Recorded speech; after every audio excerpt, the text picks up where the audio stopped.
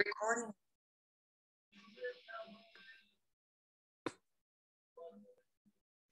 Hello, everyone. My name is Pirasana. Thank you for joining us today for this launch and discussion of Yves Engler's new book, Stand on Guard for Whom? A People's History of the Canadian Military. I'm a peace campaigner with the Canadian Voice of Women for Peace. Established in 1960, the Canadian Voice of Women for Peace, VOW, is Canada's oldest national feminist peace group. VOW is based on the traditional territory of the Huron-Wendat and Petun First Nations, the Seneca and the Mississaugas of the Credit River. First Nations peoples in Canada have been victims of brutal atrocities inflicted by the Canadian government, especially its military. As Yves writes about in his new book, to quote an excerpt, after Confederation, the Canadian military suppressed the Métis and Indigenous peoples on the prairies and expropriated reserve territory for bases and to compensate white soldiers returning from war. So there were numerous atrocities were inflicted by the Canadian settler colonial government, which resulted in Indigenous people losing their land and culture. It resulted in the industrialization and militarization of their land. This event has been sponsored by VOW Peace and the Canadian Foreign Policy Institute as part of the No Fighter Jets Coalition. The coalition aims to put pressure on the Canadian government to cancel its plans to purchase 88 advanced fighter jets. As Yves also discusses in his new book, which I'm sure he'll go into greater detail today, Canada in the past has used fighter jets to kill innocent civilians in unjust wars. The government plans to purchase these new 88 fighter jets to replace the Royal Canadian Air Force's existing fleet of CF-18 fighter jets. The federal government claims the cost of the 88 new fighter jets is $19 billion. However, the No New Fighter Jets Coalition has found that $19 billion is only the sticker price. Depending on which fighter jets the government decides to purchase, it's very likely to be Lockheed Martin's F-35. The true life cycle cost of these jets will amount to an estimated $77 billion. For more information regarding the government's plans to purchase these costly, environmentally destructive and futile fighter jets, and what our coalition is doing to stop this purchase, please visit www.nofighterjets.ca and follow us on social media. The No Fighter Jets Coalition is also planning a week of action when Parliament begins the week of November 22nd, so stay tuned for more details on that. To those in attendance today, please feel free to introduce yourselves in the chat box, and please feel free to put questions in the chat throughout this event. I would now like to introduce Tamara Lorix to speak. Tamara is a member of the Canadian Voice of Women for Peace, Women's International League for Peace and Freedom, and the No Fighter Jets Coalition. She's also a PhD candidate in global governance at Wilfrid Laurier University. Tamara will speak more about the work of VOW Peace and the Canadian Foreign Policy Institute. Good afternoon, everyone from Waterloo. This is the traditional territory of the Six Nations under the Haldeman Treaty. It's really great to be with you all on such a sunny afternoon. So the Canadian Voice of Women for Peace, VOW, and the Canadian Foreign Policy Institute, CFPI, are very pleased to be hosting this book launch with Yves. His writing and his work are so important to us in the peace movement, and VOW especially relies on his work for the campaigns that we do. So for those of you who aren't familiar with the work of the Canadian Voice of Women for Peace, we were founded in 1960. We have members across the country.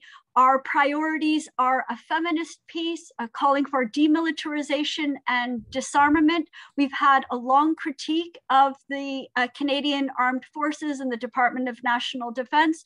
We've also been working on the issue of military sexual violence.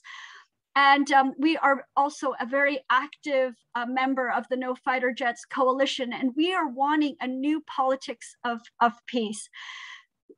We welcome new members, and I will put more information about the Canadian Voice of Women for Peace in the chat. And we are also very pleased that our national coordinator, Vanessa, is on the call today and going to provide a reaction, a reflection to Yves' book launch.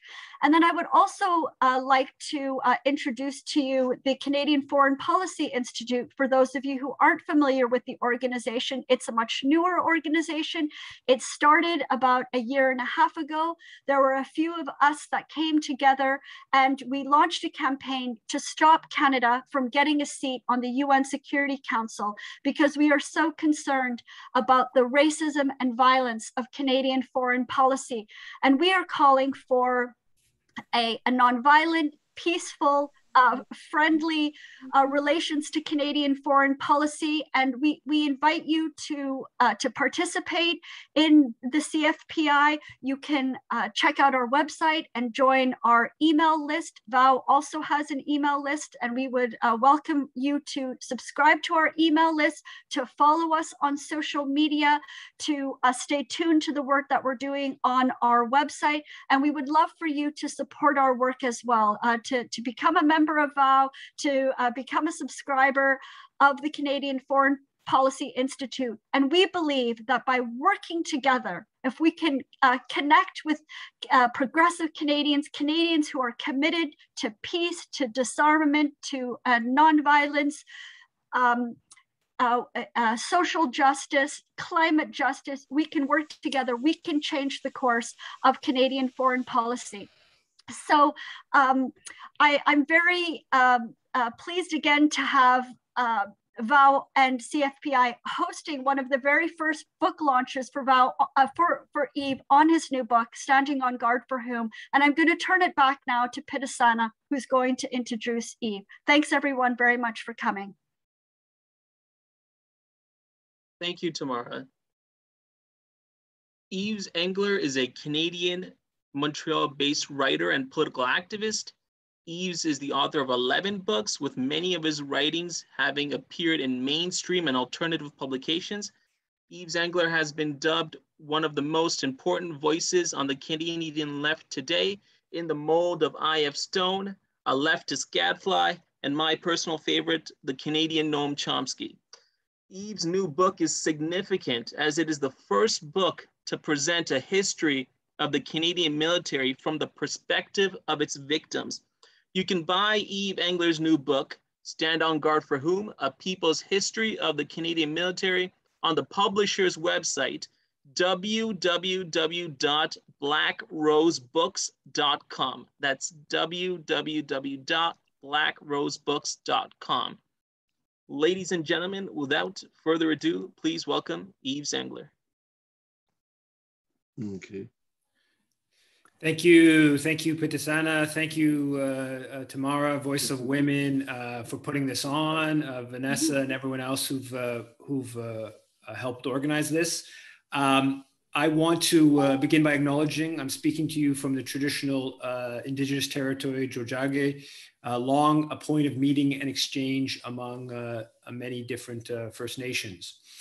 I was hoping that we were going to have like a blizzard all across the country. It was going to be terrible weather and everyone would be stuck indoors and lots of people would turn out. But unfortunately here in Montreal, and I understand in lots of places, it's a beautiful day. So I'm very happy for everyone who've taken their time to participate in this event. For me, this is, I'll show you the book, Stand on Guard for Whom? A People's History of the Canadian Military. It's probably the biggest book that I've done, 330 pages, 20 different chapters. I'll show you the different, some of the titles. I don't know how well you can see that, of the 20 different chapters on all kinds of different themes of Canadian foreign policy. Of Canadian military.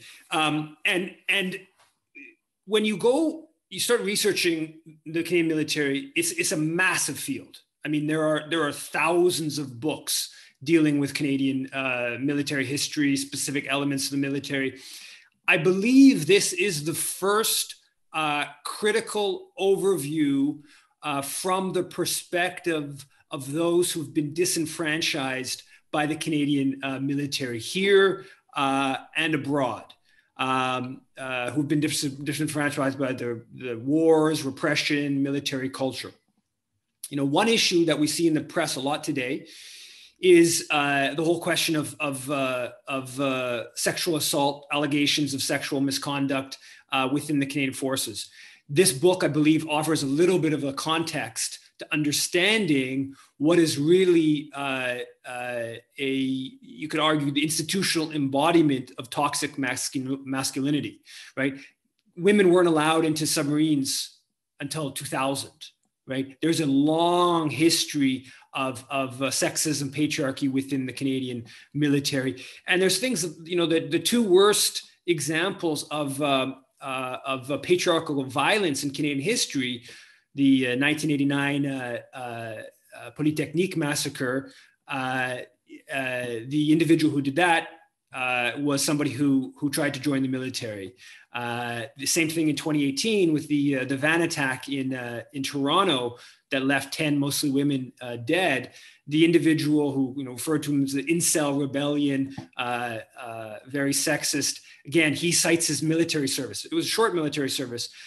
There's a connection. And I think that we're seeing some of that play out in the dominant media right now, but I don't think that they're going to the sort of root of some of what's going on with the sexual misconduct or sexual assault within the military.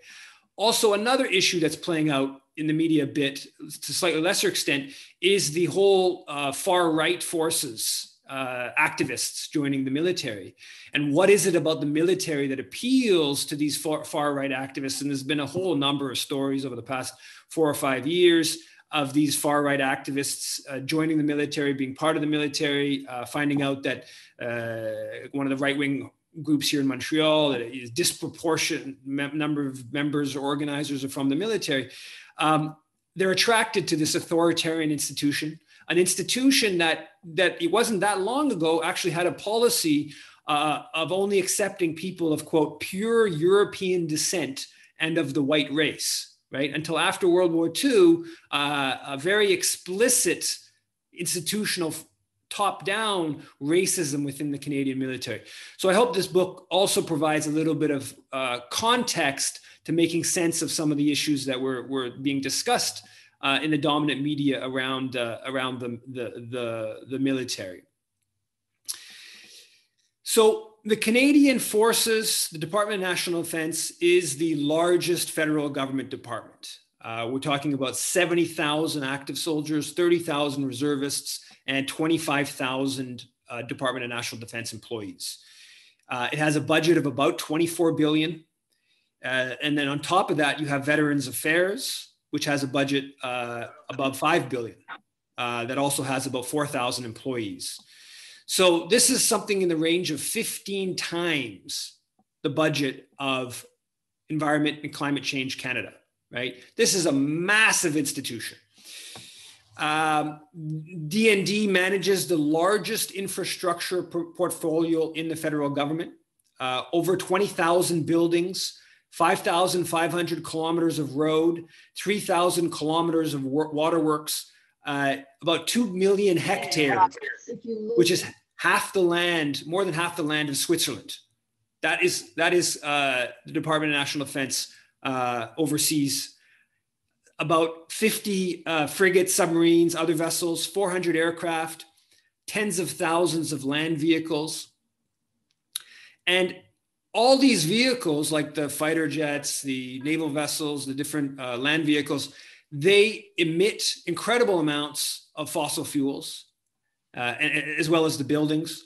In 2019, 2020, the Department of National Defence was responsible for 59% of government greenhouse gas emissions. But the Trudeau government, in its net zero plan, excludes the military. So responsible for about 60% of all federal government greenhouse gas emissions is excluded from their supposedly ambitious net zero plan. Also, the military vessels regularly spill oil into the sea, into different waterways. Incredible amounts of destruction of bases through ordnance and other activities that take place on military bases. So it's incredibly anti-ecological institution, as well as warfare itself being responsible for all kinds of destruction of ecosystems. And I go into that somewhat extensively in the book. In terms of understanding the scope of the military, it has the only federal government degree granting institution, university run by the federal government. So the Royal Military College in Kingston. It operates two dozen specialized educational facilities like the Canadian Forces School of Meteorology or the Royal Canadian Electrical and Mechanical Engineers School. The military has the largest public relations apparatus in this country. Hundreds and hundreds of full-time employees paid by the taxpayer to basically promote the military, to promote the military's perspective on international affairs, on all different kinds of public affairs. It's hard to get an exact estimate, but some estimates put it as high as 600 full-time employees working in public relations for the Canadian military. The military is also the largest intelligence gathering apparatus in the country, right? Thousands and thousands of intelligence officials. You have the Communications Security Establishment, which is under the Department of National Defense. It has 2,700 employees and a $700 million budget. And then you have a whole bunch of other military intelligence entities that are have thousands of employees. And recent reports have discussed how the military has spied on Black Lives Matter, Idle No More. There's been a whole bunch of reporting from David Puglisi in the Ottawa Citizen recently about all the spying that the military has been doing with regards to or should I say intelligence gathering with regards to the pandemic, and a worry early in the pandemic that it might lead to like political disturbances. And they've done all kinds of really intense intelligence gathering techniques and spying on basically on Canadians out of worry that there might be some sort of political backlash amidst the pandemic. So it's a massive institution. The Canadian military is a massive, massive institution, and it's really hard to get a head around just exactly how big it is. But it really is, and I think it's underexplored just how significant of an institution it is. The roots of the Canadian military are the British military.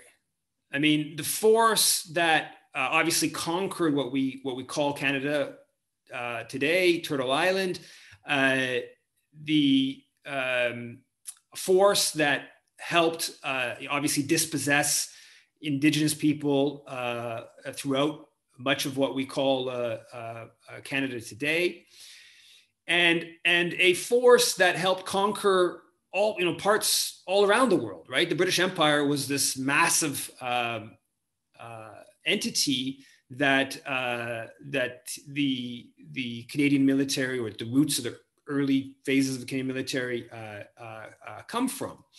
So, for instance, the Royal Military College in Kingston, Ontario, was set up in 1876 to train proper white gentlemen, as one author put it, to be officers of British imperialism. So there were Canadians trained at Royal Military College, usually trained by British officers, that became officers of British forces conquering Ghana, Nigeria, Afghanistan, parts of India, fighting in wars there. They basically all around the world, you had Canadians trained at the Royal Military College being officers of British imperialism in the late 1800s, early 1900s. And so that's the roots of the Canadian military. The other part of the Canadian military, and I go into it in the book in a chapter, early roots are of the militia was really an entity. So on one hand, the military was about dispossessing Indigenous people. The other part, it was the militia was really about class rule. And between 1867 and 1933, the militia is sent out to repress about 70 different strikes, right? So they and often violently repress strikes happening all across the country. So early on, it was really just the militia was really a tool of the bosses when people were fighting for an 8-hour workday or minimum wage or recognition of unions at a time when unions were largely illegal. So that's the early roots of the Canadian, part of the Canadian military as being tied to the British Empire, extending the British Empire, and also being a tool of the bosses. In the book, I go through a history of Canadian warfare, and I'm going to try to do it a quick rundown, maybe like a 5-minute critical history of Canadian warfare. Beginning with the Canadians, about 400 Canadians that were dispatched to Sudan to help the British keep control of Khartoum in 1884.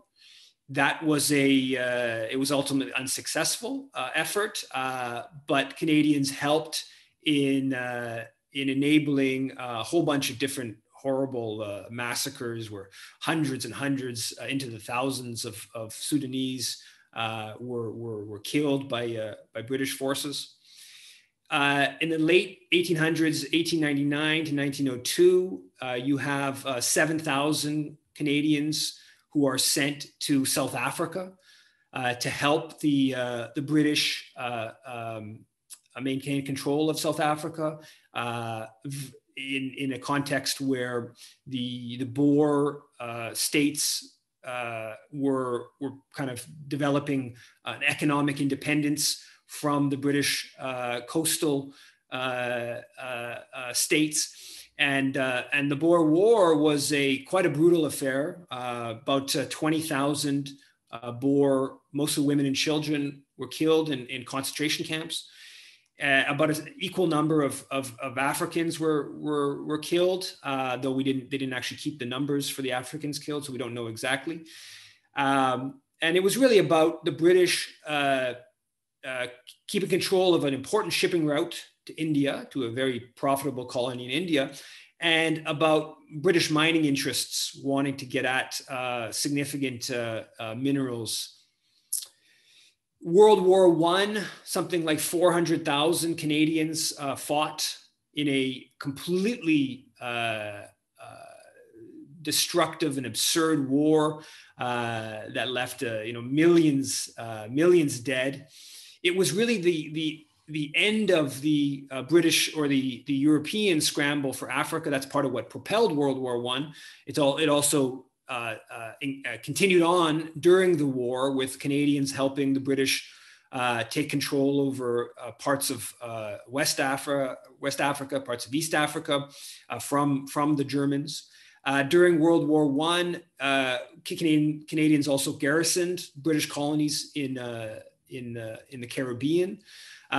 So World War I was in many ways an extending of and continuing of British colonial rule, and Canada supporting British colonial rule. During World War II, about 1 million Canadians fought. similarly, they fought in different parts of Africa, North Africa and Ghana, reinforced British rule in Africa, but also in Asia, helping the infamous Canadians being sent to Hong Kong, a couple thousand Canadian troops being sent to Hong Kong to try to maintain Hong Kong as a British colony. That turned into a big disaster.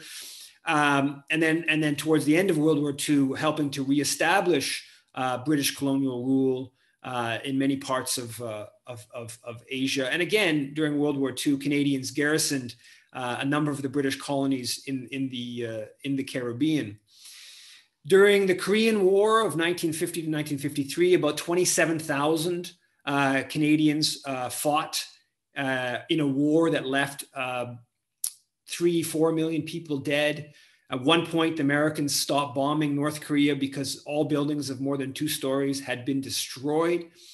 And what the war was about was partly the fact that the Chinese had their nationalist communist revolution the year before, where Mao's forces won in 1949. And also it was actually a justification for military Keynesianism. To justify post-World War II, there was a recession with the end of, obviously, World War II helped get out of the Great Depression. And then after the war, the reduction of spending on the military became a bit of a problem from the standpoint of capitalist boom and busts.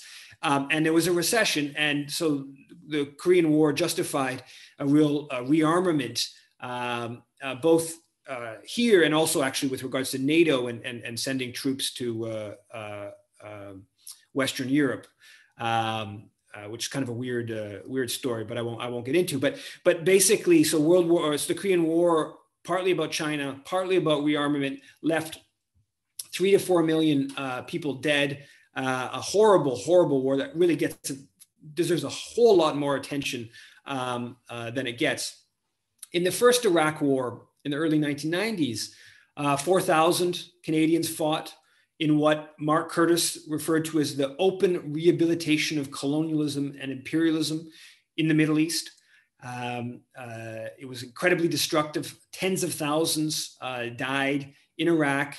Obviously, the pretext was Kuwait and Iraq taking control of Kuwait, but it appears that Saddam Hussein thought he had a green light from the Americans to do that, and the Canadian bombing and coalition bombing went way beyond just expelling Iraqi forces from Kuwait, and it actually is kind of somewhat of the roots of what we're gone on now for the past 30 plus years of war and destruction in Iraq and a little bit throughout the region.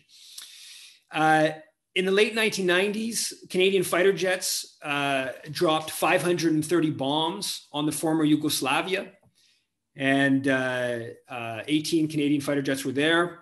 And this was about really NATO asserting itself post end of the Cold War, trying to figure out a justification. Also about pressing a privatization agenda, and of course breaking up the last bits of the former Yugoslavia. A couple of years later, Canadians invaded Afghanistan, Canadian Special Forces. And then a larger invasion a little bit later on, after 2001.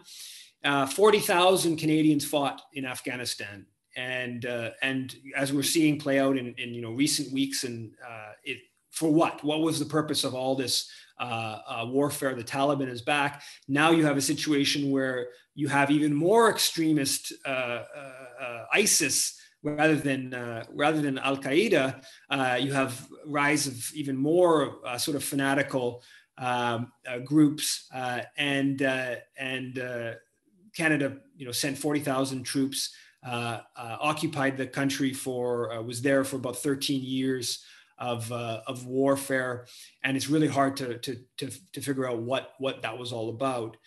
In 2011, in Libya, the Canadian general led a NATO bombing campaign of Libya. The African Union worked aggressively, hard to try to avoid conflict, sought negotiation, because the African Union was concerned that the war would destabilize not only Libya, but would destabilize much of the Sahel region of Africa. And that's exactly what it did, right? The war spilled south into Mali, and even all the way from coast to coast, from Boko Haram in Nigeria to Al-Shabaab in Somalia. You find that the weaponry and some of the destabilization percolated to those to all across the Sahel region. And when Canada sent troops to Mali a couple years ago, in part that was to deal with the problem that we had helped create with the bombing campaign in Libya. You also had Canadian Special Forces on the ground there, and the Canadian government knew beforehand that they had intelligence reports saying that the likely result of the fighting would be to have a civil war that went on, which of course is what happened. It seems to have been somewhat stabilizing today, but more than a decade later, you continue to have a sort of civil conflict. And Canadian officials had understood this very clearly, that in the east of Libya, it was jihadist type groups, and that was who we were effectively supporting, to the point where David Puglisi, the Ottawa Citizen reporter, quoted Canadian Air Force, who said they were Al-Qaeda's Air Force. That's how they viewed this. They joked about that. Canadian fighter pilots joked about that. And that instability has really continued on. My reading of Canadian military history is that of the 9 wars, only one, there's others you could count as war, you get into which ones are wars and not exactly, but there's only one that you can make any real case was morally justifiable, and that's World War II. Of course, there were all kinds of things that Canada was involved with before World War II that enabled Hitler and Mussolini to do what they did, to enable the Japanese fascists to wage war in China and basically precipitate the war or begin the war. Everything from the Spanish Civil War, Canada basically indirectly siding with Franco and Mussolini and Hitler in Spain, providing all kinds of minerals and the like to the Japanese.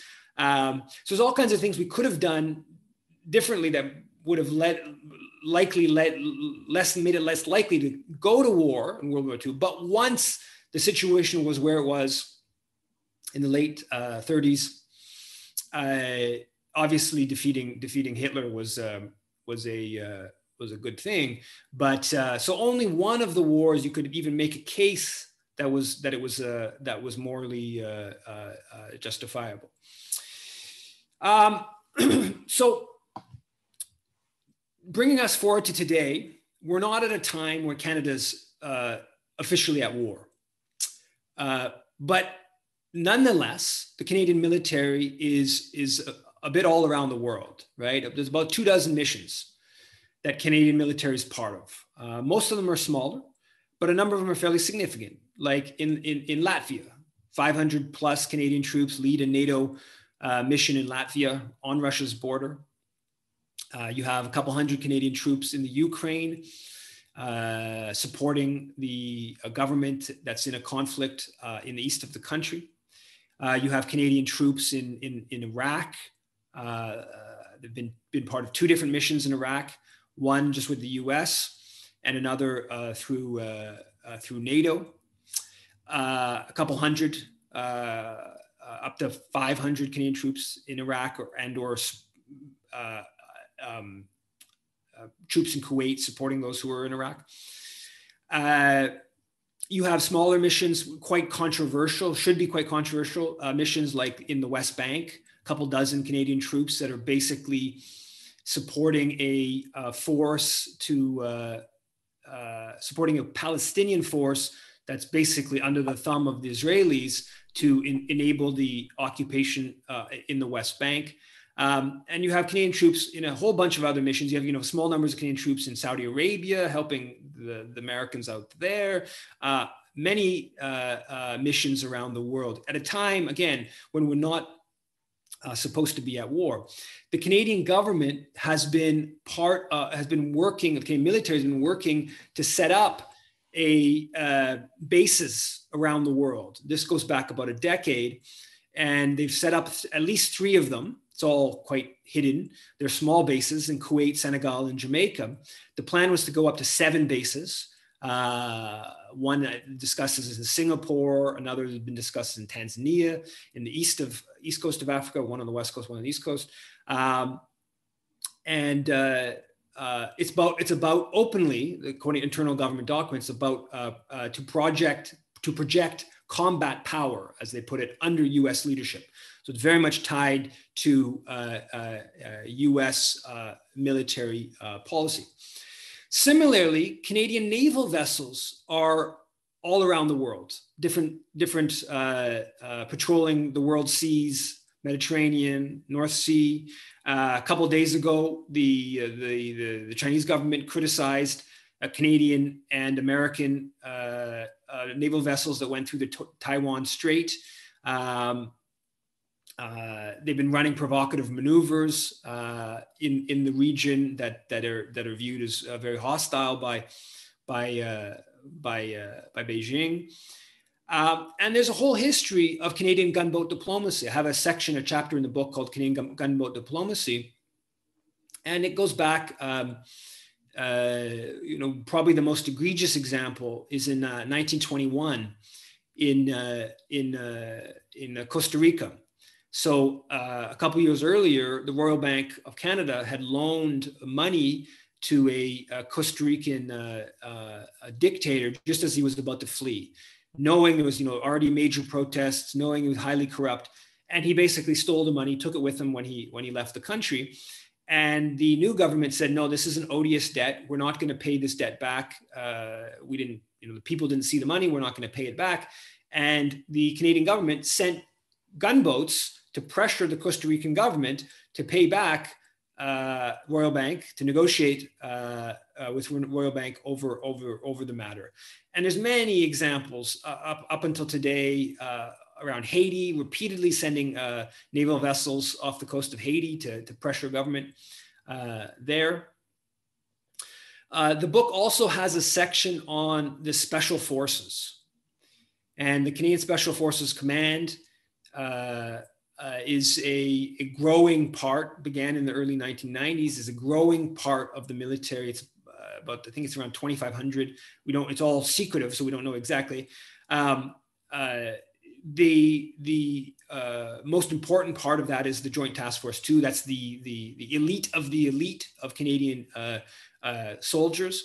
And from the government's perspective and the military's perspective, part of what makes them appealing, the special forces, is it's all secretive, right? So we don't know where they're being deployed. They don't need to tell anybody where they're being deployed.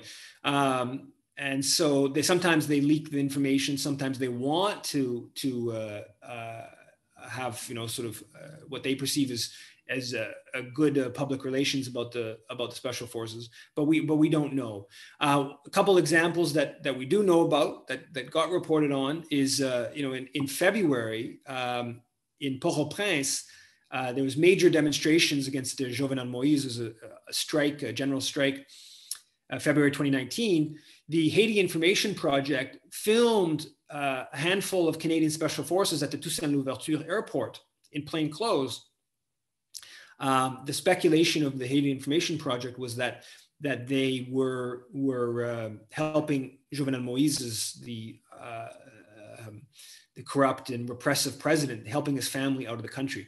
Though there's no way to confirm whether that's true or not. I reported on this at the time, but none of the corporate media picked the story up. In 2004, when they overthrew, when US Marines took the elected president, Jean-Bertrand Aristide, out of his house in the middle of the night, put him on a plane and dumped him in the Central African Republic, there were Canadian Special Forces at the Toussaint Louverture Airport in Port-au-Prince that were overseeing the airport, securing the airport. So Canadian Special Forces, they had entered Haiti a few days earlier, seem to have helped in this coup against an elected government.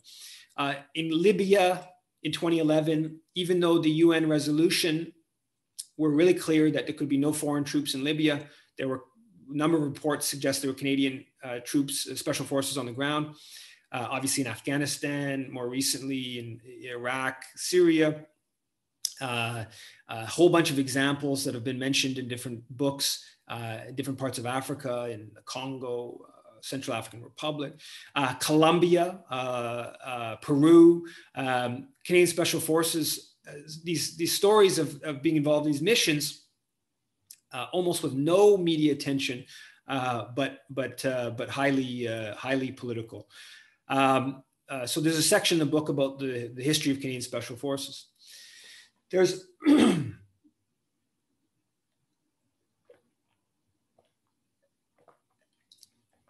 there's also a section in the book about biological weapons, chemical weapons, and Canada's role in testing, making some of these weapons, coming up with a shellfish toxin that was with Americans that may have been used in an attempt on Fidel Castro's life. Mustard gas, anthrax, Agent Orange, all tested or produced or on different Canadian military installations.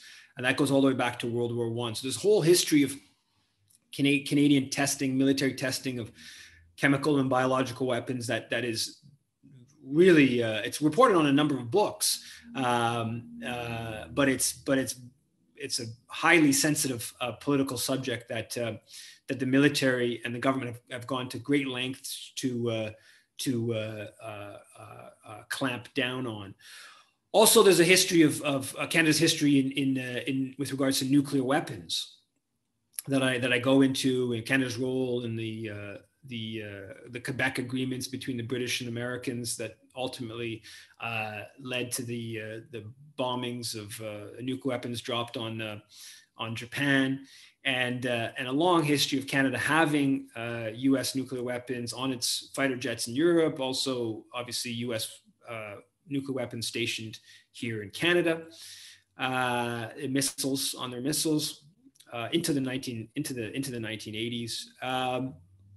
And then also Canada's policy on nuclear weapons right up to today, where the Canadian government refuses, it's part of this NATO alliance that's a nuclear alliance, and it refuses to support things like the treaty on the prohibition of nuclear weapons. Another section of the book is looks at some of the economic and technological elements that come out of the military. I think it would be a mistake for peace and anti-war forces to not understand the role the military has played in terms of subsidizing technological advancement. It's not the form of public support for technological change that I think should happen, but it has actually been fairly successful, right? So the initial computers in Canada that's Canadian Department of Research funding, DRB, the DRB Defense Research Board, should I say, funding. So the book, the Computer Revolution in Canada, explains, quote, "It was the invisible hand of Canadian military enterprise that incited companies such as Ferranti Canada, Computing Devices of Canada, Canadian Aviation Electronics, RCA Victor, and Canadian Marconi to increase their competence in digital electronics," right? It was public funding via the military that is what brought the first computers into this country, and a whole host of other advancements, technological advancements, some of which have had, are socially useful, some of which are designed to kill people and to destroy things. But there is a important economic element to the military. It's not as important today as it was 70 years ago, right after World War II, but it continues to be a significant way in which the military subsidizes corporate research spending. It's a way of socializing the costs of research work. And obviously, if you look at the aviation sector, the shipbuilding sector, everything to do with space, all those industries have received huge amounts of public funding, directly in terms of the purchasing of contracting those companies, but also just different forms of grants and low interest loans to directly subsidize those firms. So there's an important economic part of understanding the military. Also, the Canadian government works really aggressively to promote military sales abroad, provides trade commissioner services to military companies, provides diplomatic support to military sales. The Canadian Commercial Corporation is a crown corporation that is in large part just designed to enable foreign military sales by Canadian companies. Export Development Canada, the military itself, oftentimes naval vessels Canadian naval vessels will go to where there's an arms exhibit going on. So in the UAE, in recent years, UAE at the IDEX forum, Canadian naval vessel will go there and sort of a way of kind of promoting the Canadian brand in military equipment. So the military is a powerful institution. It's well integrated within the corporate sector in terms of profits, contracts that are profitable to military companies. But also the military has worked hard for more than a century of bringing leading capitalists, making them honorary or colonels, or making them honorary positions within the military, and bringing them the whole corporate class close to the military, even those who are not directly profiting from military contracts, making them understand the importance that military spending has played in technological advancement, et cetera, et cetera. So now to conclude, what do we do, right? I think we need to be honest with ourselves, that we have to confront the military's immense cultural, political, and economic influence directly. There are innumerable ways that needs to happen. It's about, I think, rekindling anti-war activism. We should talk about defunding the military and what that means. It's obviously not something that happens overnight, but steadily cutting military spending. Opinion polls on the military, on public perception of the military, are quite interesting. The public usually has a fairly positive attitude towards the military, polls show, from the institution standpoint, but they have, it's very low priority. So if you ask people what they want to see public money spent on, the military is almost always at the bottom of the list. if you ask people what they want, what their priorities are for their political whatever, again, military is at the bottom. Jobs, the economy, healthcare, daycare, things like that would almost always be higher on the list. Also, if you ask people about what they want the military to do, they don't generally want the priorities of the public are inverse with the priorities of the military command. So the military command wants the military to fight in NATO and US-led wars. The public wants the military to engage in disaster relief, protect borders, and maybe involved in peacekeeping. And very few Canadians want the military to be involved in offensive wars when asked about it. So there's room there, even right now, without significant popular education. There's room there to convince the public or to mobilize the public to challenge elements of military policy. One, obviously, the No Fighter Jet Coalition that's involved in sponsoring this event.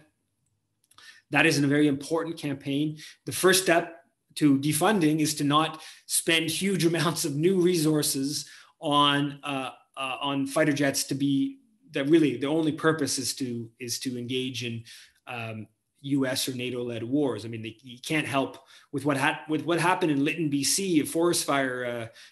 Fighter jets are useless. With regards to the lockdown that we've been facing for a year and a half, and people's lives being disrupted by a pandemic, these fighter jets are completely useless. They provide no security to deal with these pressing security issues we have, like the climate crisis that killed 600 people in BC and wiped out a town after 3 days of the hottest recorded record temperature on record in Canada, and wipe out the town. Fighters just can't help us with that. They're really only useful for bombing in NATO and US led wars. So these are the campaigns that need to be engaged with if we want to lessen the power of the military over Canadian society, and also if we want to lessen the ability of the government and the military to be deployed abroad in aggressive wars. And I think I'll leave it at that. Thanks everyone for listening to me.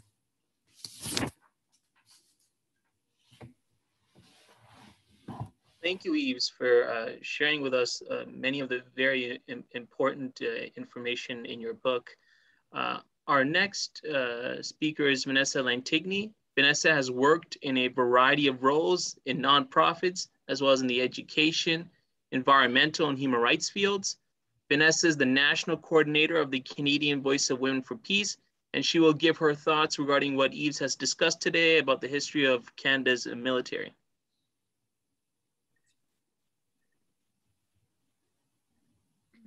Thanks, Fidesana, and I'd also like to extend a big thank you to Yves for joining us today to discuss his 11th book and the launch of Standing on Guard for Whom. I will say that it's giving me hope that this book is being released, because one thing that I do encounter very often as my role as national coordinator for the Canadian Voice of Women for Peace is this pervasive idea of Canadian peacekeeping, and it is like a mythology, and it is very hard to get people to understand the violent and aggressive history of the Canadian military. So I am really excited about this book. And I'm also excited for all the people that are joining us here today, because, with my work in BOW, we try to engage as many people as possible.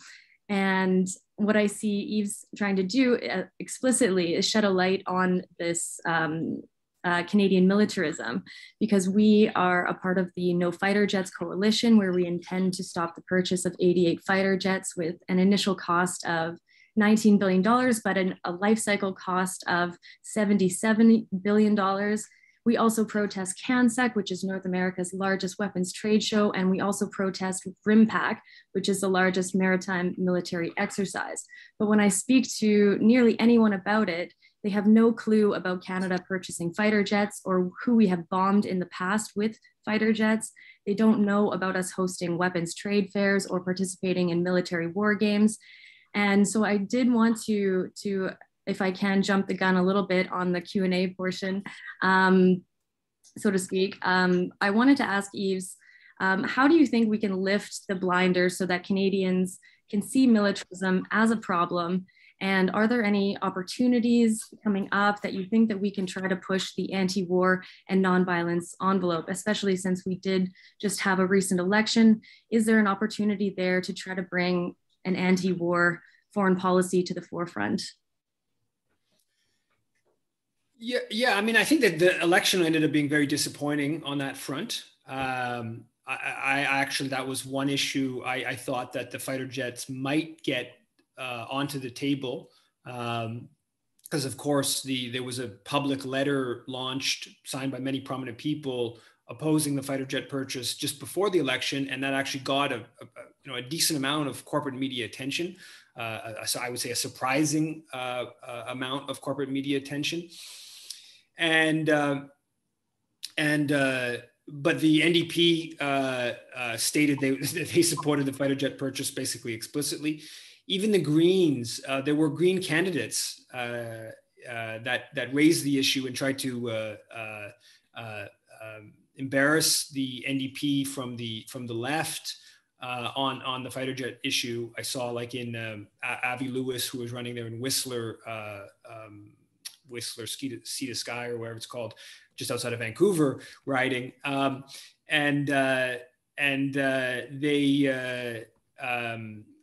he was criticized that the NDP is supporting this huge fighter jet purchase. It's difficult. I mean, I think that the answer is just it's work, right? And it's the No Fighter Jet Coalition has, while it's obviously far from where we would want it to be, it has done a whole bunch of really good work over the past year and a bit on the issue, and has politicized the issue much more than it would have sort of just gone under the radar. So I think it is on the agenda, certainly on the agenda of some of the left, but it hasn't hit the point where even the NDP. I mean, the NDP has a military critic, Randall Garrison, who's extremely pro-military. So I think there are many NDP MPs that are sympathetic. And there were Green MPs also that were sympathetic to the no fighter jet position, but unfortunately, Annamie Paul, the leader of the Greens, was quite conservative on foreign policy issues. But so the answer is, I mean, it's work. I mean, when the media establishment is so hostile on and the political establishment hostile, you have to be disruptive, right? I think you have to be more. There needs to be more sort of disruptive kind of actions that challenge, maybe occupy some MPs' offices, disrupt public meetings where they're speaking. There obviously all the campaigning and the public education of how fighter jets have been used is really important. But I think there also needs to be maybe more bold kind of actions taken. Shoot, so you're not saying there's an easy magic formula for this.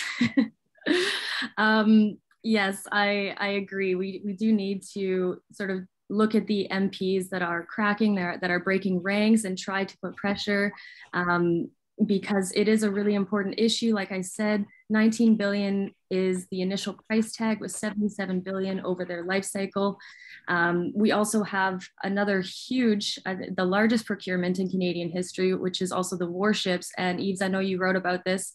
And over the life cycle of the the fighter jets and the warships, it's going to be around $350 billion. So each one of us has a huge stake in these procurements because they're going to eat up an enormous amount of public funds. But I do want to go back to the election and the new-ish government, although it is quite very much the status quo. Justin Trudeau has purported to be a feminist government, and there is this long-awaited feminist foreign policy that he has talked about. I know Val submitted to Global Affairs Canada what we think a feminist foreign policy should be. I just wanted to know your thoughts about what it might be, but then what you think the government might actually produce and whether or not that will actually check the box of being a feminist foreign policy. Yeah, the feminist foreign policy is their second rhetorical tool. Right. So the top rhetorical tool over the past 4 years since Chrystia Freeland became a Foreign Affairs Minister, Global Affairs Canada Minister, was international rules-based order. That's how she tried to market. The government's been marketing its foreign policy. And then this secondary marketing has been a feminist foreign policy. There's major holes, of course, to that. Obvious ones being, well, you're selling $14 billion of light armored vehicles to maybe the most patriarchal government in the world, the Saudi monarchy. The people looked at the Treaty for Prohibition of Nuclear Weapons and how that the real feminist foreign policy would push to get rid of nuclear weapons. One example just to give you a sense of I think that the aid policy, the aid feminist policy, I forget the exact name of it, international feminist aid policy, but I forget the term they use, which is about making a greater proportion of the aid budget focused on what are deemed as feminist initiatives. And I think that's a good thing. I think that how that plays out at the macro level, this is just marketing, right? At the level of the ministers of the government, this is just marketing. At the level of people lower down in the Global Affairs Canada bureaucracy, they actually take it seriously, and they do, I think, would try to channel money in ways that really are feministic, if you like. But just to put a little pause on that, in about 2 years ago now, they gave $12 million to the Haitian police that was dubbed a feminist aid policy. If you can give $12 million to the Haitian police amidst this government that's faced massive protests, general strikes, highly questionable legitimacy, highly repressive, highly corrupt, and you can frame your support of that police force as feminist, you can frame almost anything as feminist from an aid policy perspective. And I'm pretty confident if you go through all of the different contracts that are deemed feminist of aid policy, you'll find that there are many of them that are not, it's pretty hard to take that term seriously. So I think, it's marketing from the government's perspective. How it plays out in practice at a lower down level, oftentimes I think it's good, but overwhelmingly it's marketing. Thanks, Yves. And I'll just wrap up by saying how great it has been to have you on here, especially as the United Nations is celebrating the United Nations Disarmament Week, which starts today. So that this is very topical, and with the COP26 coming up very soon, your mention about how military carbon emissions are not included in the greenhouse gas reduction targets. It's really critical that we take a very long look at the military and all of the harms that have come from it and identify it as a problem so that we can start deconstructing it and working towards a better world for all. So I will let other people ask some questions now and not take all the time. So I will hand it over to my coworker, Pitasana. Thank you, Vanessa and Yves. So now we'll move over to our Q&A discussion portion. If people still have any questions or comments, please put them in the chat below. Our first comment / question comes from Ken Stone. Ken, if you'd like to unmute yourself and ask and say your comment to Yves, and also if you'd like to say anything about the Hamilton Coalition to Stop the War. Thanks very much, Petersana. I'd like to congratulate Yves on his excellent and thorough presentation. And we hope in Hamilton that we can have you down for the 10th time to do an in-person presentation in the new year. Petersana asked me about the Hamilton Coalition to Stop the War. Well, briefly, we've been around since 2002. We were formed in the run-up to stop the war on Iraq. And now it's 2021, so 19 years later, and we haven't had to change the name because there's always been a war. We live in a state of permanent war, and so your talk about the Canadian military is most relevant. But here I have the Hamilton Spectator in front of me with a story, and because it's in the spec, it must be true. And I'd like to ask your comment about it, Yves. Here it is. Feds to examine extremism in Canadian-trained foreign troops. Ottawa, the Defense Department has vowed to review how the military screens for extremist views in the foreign troops it trains after a report found that far-right radicals in the Ukrainian military boasted on social media that they had received training from the Canadian Armed Forces and took part in joint exercises. Do you have any comment on that, Yves? Yeah, I mean, that's not new. That was obviously just reported on yesterday or the day before. Canadian Press did a story on it. It's not new. We've known that Canada's been supporting far-right forces in the Ukraine now, decades, but in the most recent form since 2014. And in 2018, the Canadian Defense Attaché in Kiev met with the Azov Battalion, which is a far-right group in the Ukraine, one of the most, depending on how you define it, arguably the best organized far-right group in the world. So there's a history there. I mean, I wouldn't take them claiming that they're going to, look into the matter seriously, because this has been policy. That's just public relations to try to I think if we made enough stink about it and they would maybe change some of their training methods.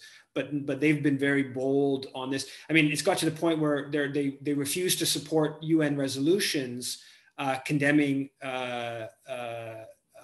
Nazism and Nazi identification. They were actually voted for. Canada was the only country, only one of 4 or 5 countries, the US, Canada, Ukraine, I believe maybe there was a couple of those small islands that voted in favor of the resolutions. And then the first one in late, the first part of Trudeau's mandate, Harper had voted against it as well. And Trudeau voted against it, I think in November 2015. And then subsequently they've abstained. But these are resolutions that like 120, 130 countries vote for, the vast majority of the UN members. And so they've been aligned in this policy in the Ukraine, supporting far-right policies. I've written about that in a few places. I mentioned it in the book. It's, training, this brings up a question of training, right? It's a fairly important part of Canadian military and foreign policy is training other countries' militaries.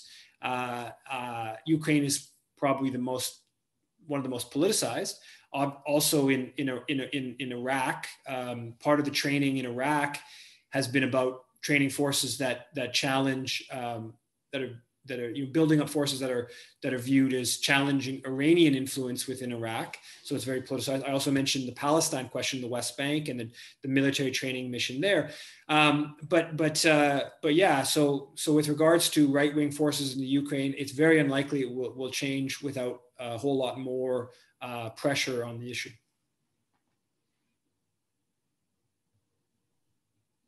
Thank you, Ken, for that great comment. We have a couple questions in the chat, so I'm just gonna. We have two questions which are kind of related, so I'll ask them together. We have one question from Larry Newfield.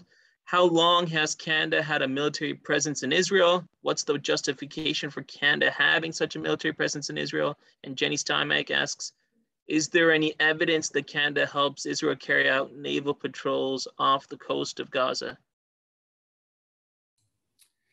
Well, the military presence is something called Operation Proteus. That's the presence in the West Bank. And what that is, that goes back to in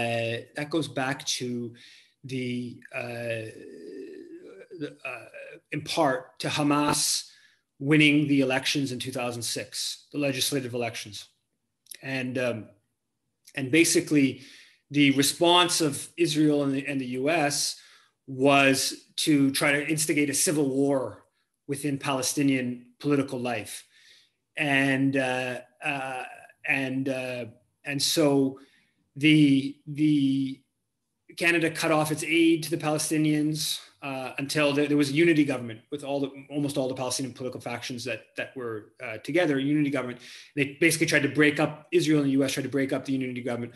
And so the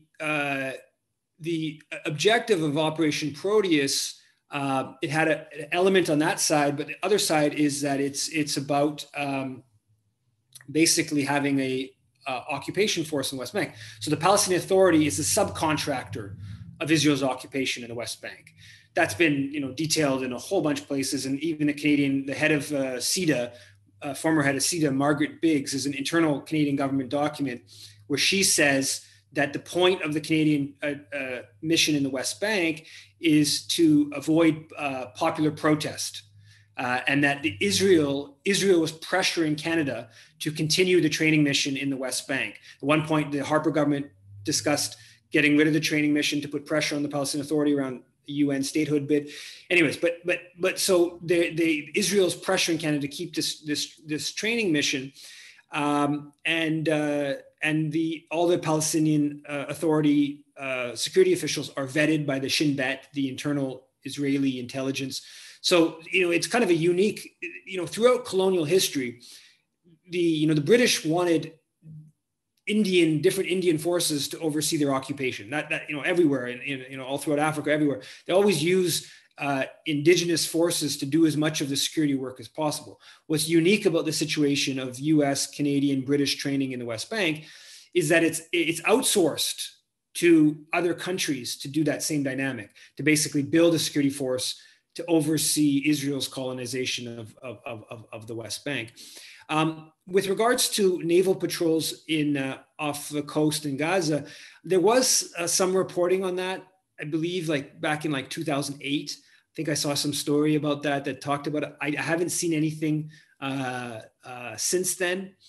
My guess would be that they're probably fairly limited. Palestinians in Gaza have very little military means. Israel is more than strong enough to keep control of quite a small coastal strip, water area, sea area on its own. I don't think it needs that much help from Canada, the Canadian Navy. I don't know how much role the U.S. has been involved. So yeah. Thank you, Yves. Our next question comes from Robert Wild. He's asked two questions. The first question is he'd like you to talk about military support for Canadian mining sector presence in Central and South America. And his next question is about Canadian military presence in the high Arctic regarding the melting of sea ice and impending resource extraction by global corporations? Yeah, I can't say that there's direct evidence of the Canadian military engaging in Central America to protect mining companies. What we definitely have, what we definitely know is that in the 1970s and through the 80s, the Canadian military trained in Jamaica with the explicit intent of protecting Alcan, which was then a Montreal-based company, their bauxite in Jamaica. And it was quite a big deal in Jamaica because these left-wing newspaper called a Bang criticized the Canadian military training taking place in Jamaica and said it was designed for this purpose of seizing Jamaican resources, bauxite, or overthrowing a government. And it was dismissed at the time. But then Sean Maloney, who's a well-known right-wing military historian, teaches, I believe he still teaches at Royal Military College, he actually went to the internal government documents and found where the Canadian officials were said explicitly that was the objective of the training missions over there's a series of training missions. So there's no doubt that in the background of Canadian military policy in different countries, like, when Canadian troops were dispatched to Mali recently, a lot of people speculated that, there's very significant Canadian mining interests in Mali. And so I think that it's definitely, if you look at, all of the ways in which the Canadian government supports the mining sector globally, from aid policy to diplomacy to trade commissioners to investment accords, on and on and on. One of those elements in the background, I think, is military. I think it's probably usually one step removed, but there's definitely military policy definitely keeps the interests of Canadian mining companies in mind. With regards to the Arctic, the Canadian military is clearly expanding its role in the Arctic and sees the sort of the climate change and greater economic possibilities that has a strategic question, and oftentimes that's sort of indigenous perspective is largely excluded. There's a whole horrible history with like the Dewey Line and establishing military outposts in the far north, and just incredible. First of all, complete like indifference to the destruction of local communities, and then also just incredible ecological damage that came along with setting up the Dewey Line, and then the mid-Atlantic line, I think it was called.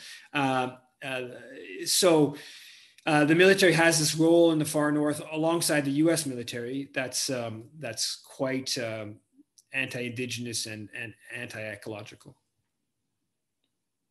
Thank you, Yves. Our next comment comes from Ed Lehman of the Regina Peace Council. Ed, if you'd like to unmute your mic and ask your and say your comments.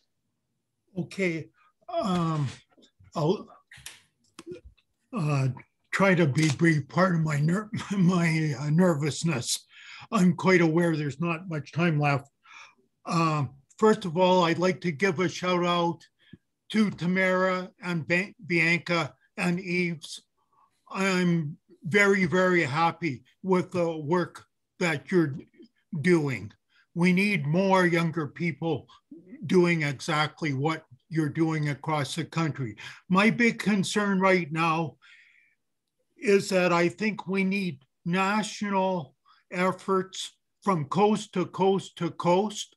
And I think that when Parliament opens on November 22nd, we need a Canada-wide action right across the country, and we need to again focus on the federal government. I know some people coming out of the election were feeling down, but there were some good things in the election. 3 of the worst members of Parliament on the China file went down to defeat. And that was a good thing. Otherwise, I don't think too much changed. We're still facing a government that's committed to working hand in glove with the United States, and that includes the opposition parties. Although in many places, NDP candidates and Green Party's candidates did not agree with their leadership. And in Regina, I was very proud of the 3 Green Party candidates who all took an anti-war position. And the NDP, some of the NDP candidates didn't have a deep understanding, but at least wanted to take a peace position and did as much as they understood. And I think we have to keep up the pressure, especially on the opposition parties, but also on the Liberals. And we can't do that by dropping the political fight. The fight for peace is a political fight. And while some of us may believe in prayer and mindfulness or other forms of activity, I think we have to continue to come together in a political fight with the government. We can't avoid that. And we can't give up on working in a united way from coast to coast to coast. And we have to continue to try and have appeals that can reach working people that are easy to understand and that discuss social issues and economic issues as well. We can't just have peace be an academic question where you have to have a master's degree to understand what is being said. We have too many documents that are written in very difficult language. And I've got a degree myself, and if I can't make my way through a document, I don't expect other people to either. I'm really hoping that everybody will either organize a demonstration on November 22nd or during that week. So please, and appeal to your friends in Alberta and the other provinces where there have not been demonstrations. We have to find, and it doesn't take much. 2 or 3 people can stage a demonstration and have media contact. Okay, I think that's all I have. Thank you. Thank you, Ed, for those very poignant comments. I guess we'll just do maybe one more question very quickly before we wrap it up. Mark Haley has a question. Are there any vets for peace groups active in Canada? If so, which groups are they? Others on the might have better information than me. I don't believe there are. People have reached out to me wanting to set up that type of group, which I believe exists quite widely in the US. But I don't know where that's at. Okay, we will now wrap up our event. I'll hand it over to Tamara, who will give closing remarks and make some final announcements. Just before I close, I noticed that Catherine Winkler from Nova Scotia has her camera on, and I think she made a comment in the chat, and I didn't want to overlook it. So I wanted to know, Catherine, if you wanted to quickly make a comment or a question, and then we'll close in the next 3 minutes. Did you have anything that you wanted to share, Catherine? Well, I really appreciate it. I know it's not intentional, but it is also really nice to hear women's voices in this forum, as in any forum. And so I appreciate that opportunity, and I thank everyone for the discussion. I'm just curious if it would be possible strategically to promote a non-killing branch of the war machine. Thank you. Did you have a quick reaction to that? Can we turn the Canadian Armed Forces and Department of National Defense into a non-killing machine? And then we'll close in the next 2 minutes. I don't think so. I mean, I think the simple answer is I don't think so. I think it's, you know, it's theoretically possible to turn the Canadian military into a entity that tries to defend Canadian borders, but that has almost nothing to do with its roots as a extension of British imperialism and trying to conquer the world. And then its post-World War II roots, which are being an appendage of the US military and its efforts to extend its power all around the world. The military leadership, there's one study that contrasts the Canadian Navy leadership's thinking, the former British navies that have a former British association. So Australia, Canada, South Africa, Argentina, and India. And the Canadian and Australian, the other countries, they see themselves as naval forces in their region. The Canadian and Australian Navy leadership sees itself as part of a global power projection. And that's because they totally associate with the US Navy. So, you know, theoretically, the Canadian Navy or Canadian military could be oriented towards, you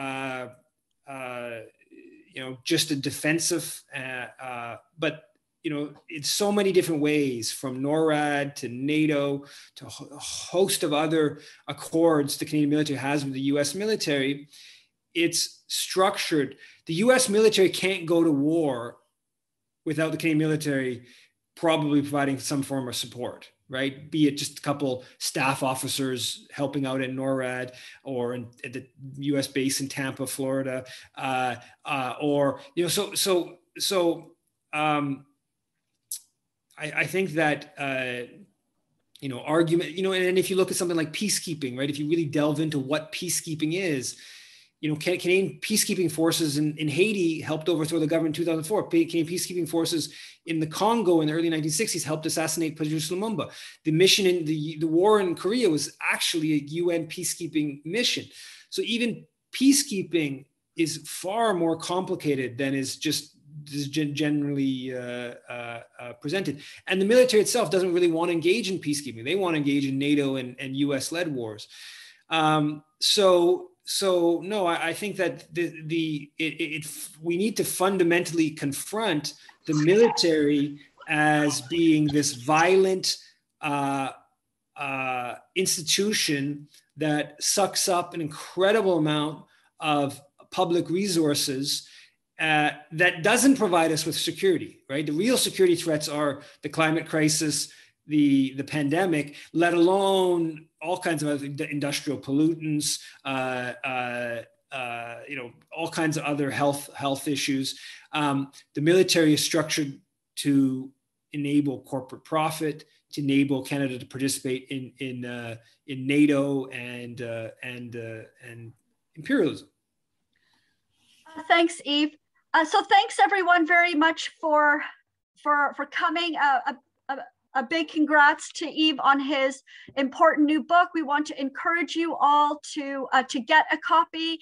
Christmas is coming up. You can buy 2 copies and share it with a friend or a family member, or buy a copy for your member of parliament. I think Yves made a very important point that we do not have any elected official that are really pushing, asking the difficult questions, critiquing the military, and we need allies in Parliament. We need to push our MPs to take better positions and to ask challenging questions, to critique the military. This is so essential. And then just to let you know about some upcoming events. This week is UN Disarmament Week. The Canadian Voice of Women for Peace has a campaign calling on the Canadian government to have an agenda for disarmament. This is actually a requirement and obligation under the United Nations that Canada has totally disregarded. So please ask your new member of parliament to take disarmament seriously, and to make the links between the climate crisis and military emissions and military expenditure with COP26 coming up. November 11th is Remembrance Day, and the Canadian Voice of Women for Peace for many years has been promoting the white poppies. If you want to remember, then work for peace.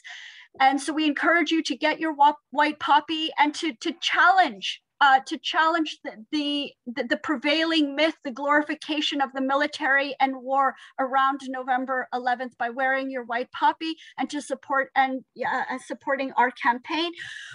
We also want to let you know that we've got a webinar on November 4th about white poppies, and linking with people around the world who are working on the White Poppy campaign. We've got Sandy Greenberg, who's going to be on that webinar November 4th. It's being organized by World Beyond War. And then as mentioned a couple of times on this call, we just want to make a special appeal to everybody to participate in our week of action. November 22nd, when Parliament resumes, no new fighter jets. We're going to have a huge banner drop on Parliament Hill that first day. We are asking everybody to stand in front of the Member of Parliament office that week with a sign, no new fighter jets, deliver a letter, and put pressure on the government not to go through with this procurement. Time is of the essence. This is very, very urgent. The decision is going to be made in the next 3 months, and we absolutely must stop it. If we don't, friends, we will not be able to decarbonize and meet the Paris Agreement by 2030 or the UN Sustainable Development Goals by 2030. It will lock us into carbon-intensive militarism for the next 6 decades. So it is absolutely critical that you get involved. And one way that you can do that is by joining the No Fighter Jets Coalition. We're having a meeting tomorrow, and the Canada-wide Peace and Justice Network. So thank you again, everyone, very much for participating in this book launch. We hope you have a wonderful rest of your Sunday, and please continue to stay connected with the Canadian Voice of Women for Peace and the Canadian Foreign Policy Institute. We need your involvement, and we also could really use your financial support. So thank you very much, friends. Peace and solidarity. Love to you all. Bye. Thanks, Yves. Thank you, Tamara. You're a firecracker. I hope your stuff is all in that email you sent out with all the dates. Yes, we will send it out. Thanks everyone so much. Nice to see you all.